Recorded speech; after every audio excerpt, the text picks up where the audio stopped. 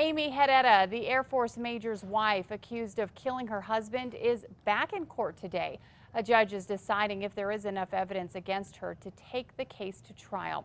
Major Mark Hedetta died from a gunshot to the head in July of 2012.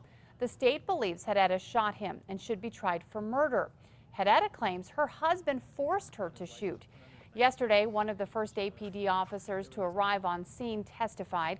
Officer David Kisser says when he questioned Amy Hedetta, she told him she was throwing a party with her husband for their exchange student.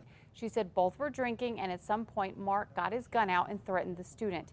Amy claims she tried to talk her husband down, but they argued, and claims that's when her husband put the gun in his own mouth, wrapped her hand around his, and pulled the trigger.